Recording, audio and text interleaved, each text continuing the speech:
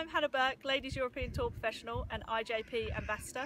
I'm going to go through a couple of tips for you today that might help you enjoy your golf throughout this glorious summer. So my first tip for you is alignment. People tend to miss a certain way and try to compensate with aiming further away from their miss.